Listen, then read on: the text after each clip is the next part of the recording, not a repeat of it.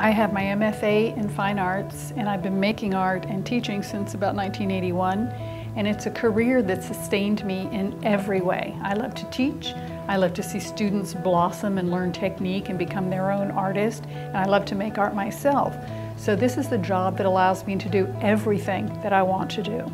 One of the benefits of an associate's degree at a community college is that no matter what your major is, you can take an art course as a humanities elective, and that is such a gift. In my own experience, I was an education major, and I took a ceramics course, and that changed my life.